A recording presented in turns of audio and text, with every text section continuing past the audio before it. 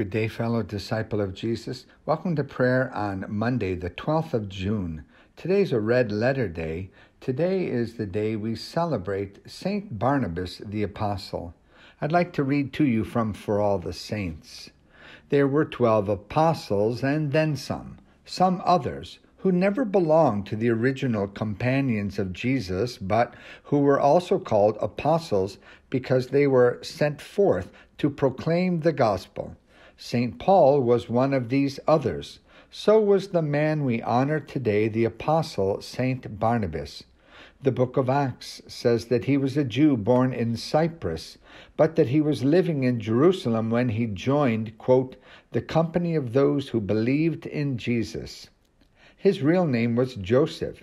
The apostles called him Barnabas, or son of encouragement, because, quote, he sold a field which belonged to him and laid the proceeds at the apostles' feet. By this act, Barnabas encouraged the rest of the disciples to provide for the good of the whole community.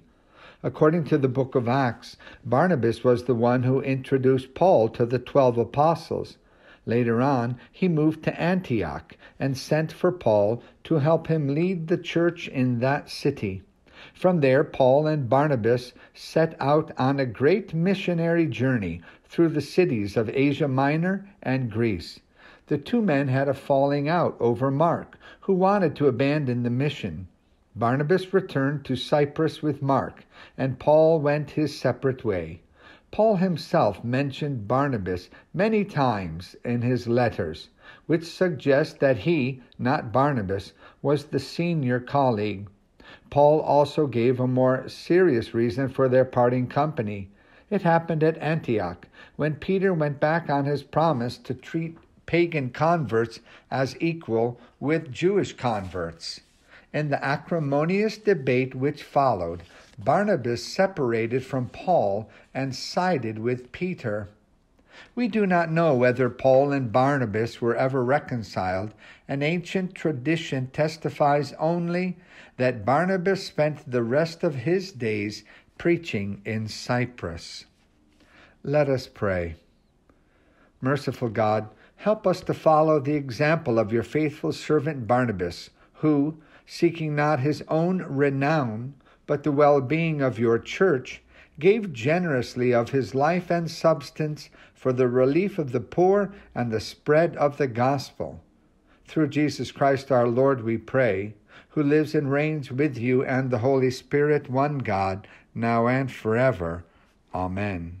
These episodes show us that even holy men can have very passionate disagreements and have legitimate alternate visions of how the future should unfold. Some scholars more optimistically do believe that they were eventually reconciled, Paul and Barnabas. We won't know until we can ask them in glory. But the truth is that this disagreement sent two gifted preachers in different directions, therefore doubling the missionary teams out in the field. It is true that our powerful God, who is a God of peace, can work even through discord. Let us take a deep breath as we continue in our prayer. Great is the Lord and greatly to be praised. There is no end of God's greatness. Together, there is no end of God's greatness. One generation shall praise your works to another, and shall declare your power. Together, and shall declare your power. All your works praise you, O Lord, and your faithful servants bless you. Together, and your faithful servants bless you. They make known the glory of your kingdom, and speak of your power. Together, and speak of your power.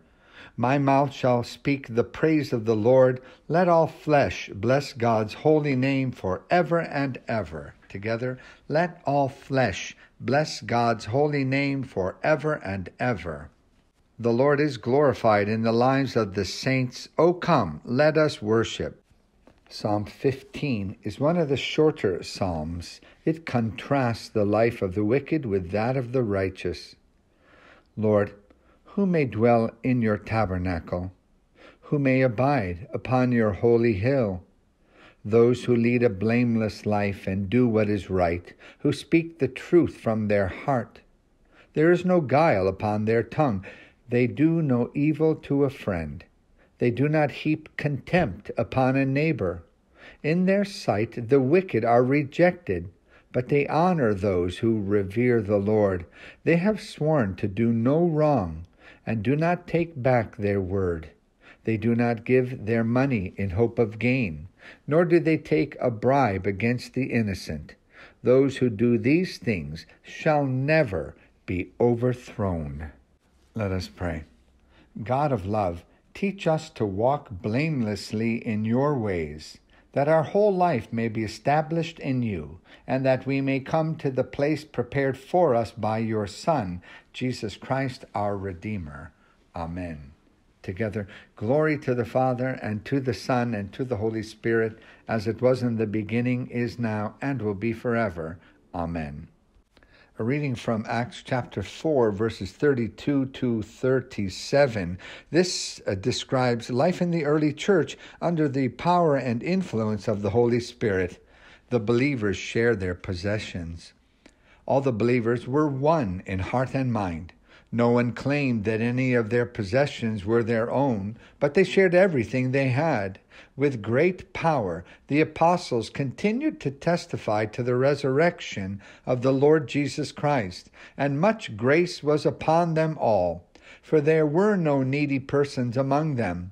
For from time to time, those who owned lands or houses sold them, and brought the money from the sales and put it at the apostles' feet, and it was distributed to anyone as they had need. Joseph, a Levite from Cyprus, whom the apostles called Barnabas, which means son of encouragement, sold a field he owned and brought the money and put it at the apostles' feet. The word of the Lord. Thanks be to God. This radical generosity is both inspiring and threatening. Most of us like our stuff. Most of us want to keep as much of it as we can. Sometimes this fear, and this fear of Christian communism, wilts the spirit of generosity within us. Here's a note from the Life Application Bible. Hear the concern in it. The early church was able to share possessions and property as a result of the unity brought by the Holy Spirit working in and through the believers' lives. This way of living is different from communism because 1. The sharing was voluntary. 2. It didn't involve all private property, but only as much as was needed. 3. It was not a membership requirement in order to be a part of the church. The spiritual unity and generosity of these early believers attracted others to them. This organizational structure is not a biblical command, but it offers vital principles for us to follow. End quote. There are some good points raised there, of course, but the concern to not be communists seems to override the call to radical generosity. I prefer the call to generosity expressed in the previous note in the same Life Application Bible on verse 32. None of these Christians felt that what they had was their own, and so they were able to give and share, eliminating poverty among them. They would not let a brother or sister suffer when others had plenty. How do you feel about your possessions? We should adopt the attitude that everything we have comes from God, and we are only sharing what already is God's. End quote. Do you remember what we used to say in the church service at the offering? All things come of thee, O Lord, and of thine own have we given thee. May the same spirit of generosity be at work in us as in the early church. Lord, help us to be generous with all that you give us. Amen. In peace, let us pray to the Lord, saying, Lord, we pray to you, that this day may be holy, good, and peaceful together. Lord, we pray to you, that the work we do this day and the people we meet may bring us closer to you. Together, Lord, we pray to you, that we may be forgiven our sins and offenses and grow in generosity.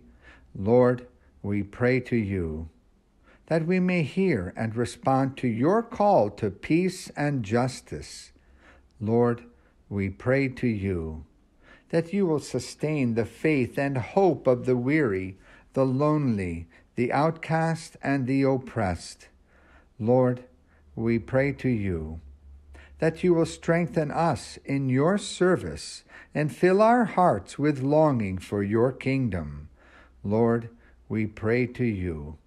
Gathering our prayers, we pray, Our Father, who art in heaven, hallowed be thy name. Thy kingdom come, thy will be done on earth as it is in heaven.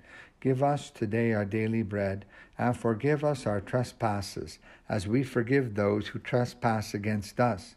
And lead us not into temptation, but deliver us from evil. For thine is the kingdom, the power, and the glory, forever and ever. Amen. Beloved, let us bless the Lord. Thanks be to God. Alleluia. And now, friends, the peace of God, which passes understanding, keep your hearts and minds in the knowledge and love of God and of his Son, Jesus Christ our Lord. And the blessing of the Father, the Son, and the Holy Spirit rest upon you and all that you love this day and forevermore. Amen. Have a blessed day today, St. Barnabas Day.